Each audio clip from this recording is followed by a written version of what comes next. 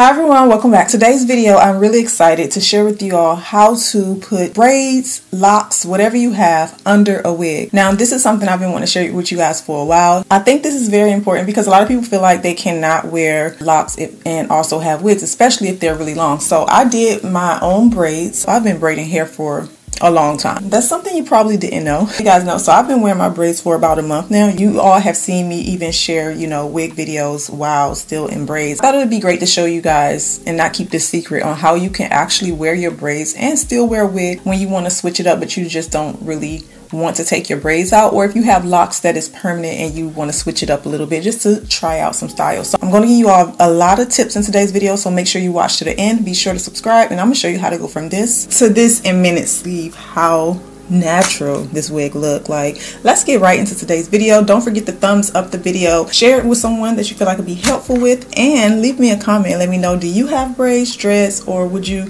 wear wigs if you had dreads? This wig is from Pretty Luxe Hair. It will be linked below in the description box. This wig is absolutely amazing. So yeah, let's get into it, and I'm gonna show you guys how I covered my braids with the wig.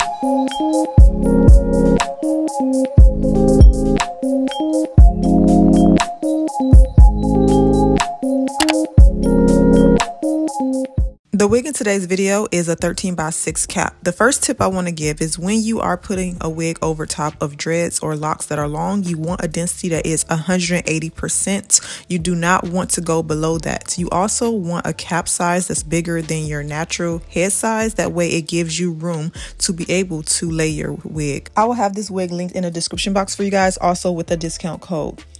So these are how long my braids are. When I'm wearing my wigs, it's normally temporarily. I feel like this is for someone who is doing a photo shoot, they want to change their hairstyle, or an event they just want to change and wear a wig for a day. This is not something I feel like you should do like for a long term period. So the first thing I'm going to do is split the hair in half in 2 sections. And I'm going to braid the ends only. Do not put any of the braid at the top. You want the top part of your hair to lay as flat as possible. So I'm going to braid this all the way down to the end. And I'm going to also repeat the same thing on the other side. The goal here is to be able to wear a temporary style. If your braids are shorter, it will be a lot easier, of course, if your dreads or braids are shorter than what mine are. Mine are waist length.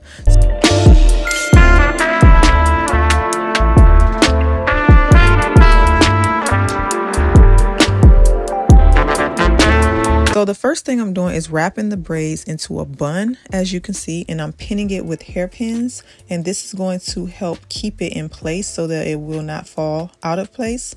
You want to also make sure that bun isn't too high at the top of your head because, like I said, you don't want the top part of your head to have a bulge. Of course, the back is fine. Just make sure you tuck everything into your wig cap. I'm going to now take that wig cap and apply it over top and tuck every single one of the braids under that wig cap. And yes, if you got a good wig cap, it could definitely stretch and feel comfortable. And then I'm also going to take some hairpins and just pin the cap onto those braids so it won't move. Now, like I said, if your braids are shorter, it will be easier. And again, this is why I say that the density of the wig matter. You cannot do this if your dreads or braids are really long with a 120 density wig or even 150. You need 180% or more in order to pull this off. Okay, and also just depending on how long your braids are, you can do shorter styles. It just depends. But if you subscribe to my channel, I will be doing different styles, so you can actually get to see that for yourself. So make sure you subscribe before you leave. Let's jump into installing this wig. Again, this wig will be linked below in the description box. So with the cap, of course, like I said, you want to make sure your cap size is bigger than your head if your dreads are long. Just a size up, basically. So putting it on, you're going to get like a snug fit. You can use glue if you want to, but like I said, with this style and me having braids, it's temporary, so I don't need to glue it down. And if you're wondering if it's bulgy in the back, as you can see, it looks very natural, and that's because the density of the wig is big enough to hide any lumps or bumps you may have. Now, the first thing I'm going to do is go ahead and probably just remove the lace, but the lace on this wig is gorgeous. It's so invisible, and as you can see, the hairline looks beautiful. With this wig, you want the top part to lay as flat as possible, but of course the wig is going to look like it has a lot of volume just because of the braids. But the most important thing you want to do here is make sure your parting and the top part of your hair is flat. We don't want that big head look. But look at the knots, girl. I bleached the knots on this wig, by the way. That's why it looks like scalp. It looks so good. But the parting is very deep.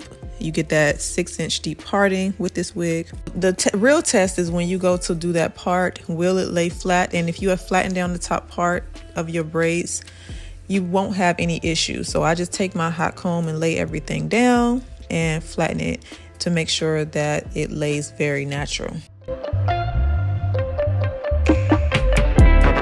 All right, so as you can see, it looks really good so far. I haven't even cut the lace. We're gonna do that right now. And removing the lace is the same exact way. You can remove that lace just with some small scissors.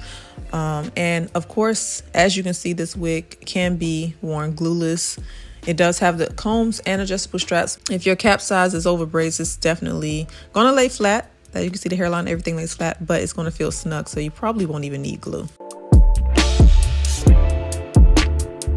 I absolutely love the hairline. It is gorgeous on this wig. And as you can see, that lace is laying. So if you wanted to glue it, you can. For today's style, I'm using my wand curler to just create big waves. I'm not really trying to do like a style. I just kind of want to bring back that body wave look to the hair. This is a body wave texture, so I'm just, you know, giving it that look again.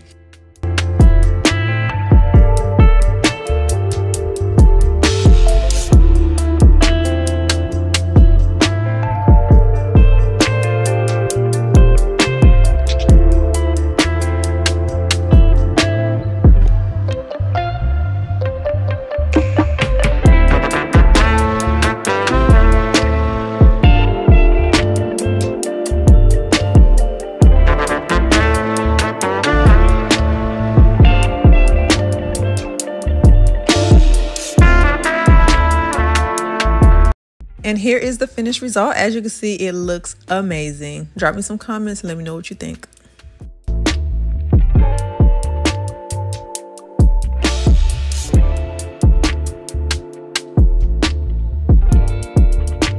That's how I wear braids and still be able to make these wonderful videos for you guys. Now, you can glue your wig down if you want to, but I feel like this style is for anyone who needs a quick hairdo, who want to switch it up, but not maybe make it a long-term wear. So if you do have dreads, or if you do want braids but you just want a quick hairstyle for the night, or you want for a photo shoot, whatever you're doing, this is the way you do it. And I hope this was helpful. Don't forget to thumbs up the video, don't forget to share it, and also leave me a comment, subscribe if you are new here, and I will see you all back in my next video.